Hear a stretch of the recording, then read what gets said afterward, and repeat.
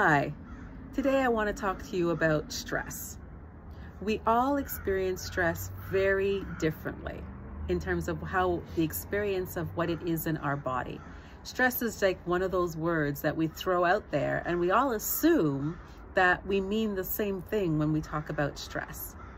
I want to put out there that your stress is going to be really different, or potentially could be very different to how I experience stress. And this is where curiosity comes in. So when someone says they're stressed, are you willing to get curious and ask, what does that actually mean for you? Tell me more so that we can actually begin to understand what the person is going through.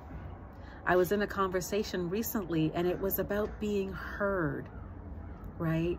We have these conversations and we sometimes feel that we're not being heard, and it comes down to curiosity.